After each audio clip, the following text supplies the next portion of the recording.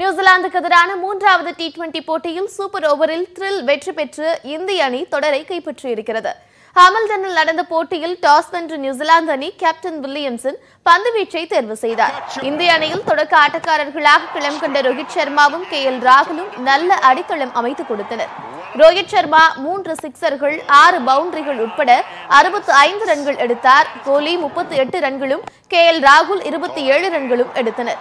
New Zealand அணியில் Bennett 3 விக்கெட்டுகளை வீழ்த்தினார்.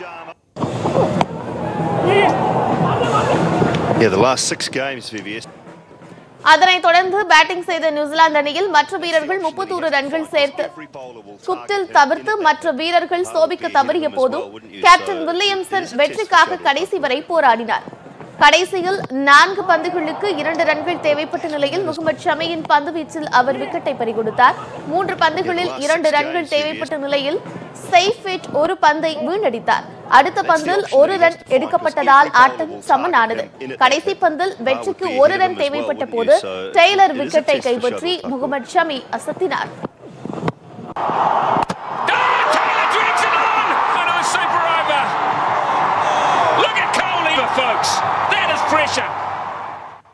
போட்டி சமனில் முடிந்ததால் வெற்றியை தீர்மானிக்க சூப்பர் ஓவர் முறை பின்பற்றப்பட்டது. முதலில் பேட்டிங் செய்த நியூசிலாந்து அணி ஒரு ஓவரில் 17 ரன்கள் சேர்த்தது. அடுத்ததாக இந்திய அணியில் ரோஹித் சர்மாவும் KL ராகுலும் களம் கண்டனர். 2 பந்துகளுக்கு 10 ரன்கள் தேவைப்பட்ட நிலையில் ரோஹித் சர்மா 2 சிக்சர்களை பறக்கவிட்டு அணிக்கு வெற்றி தேடி தந்தார்.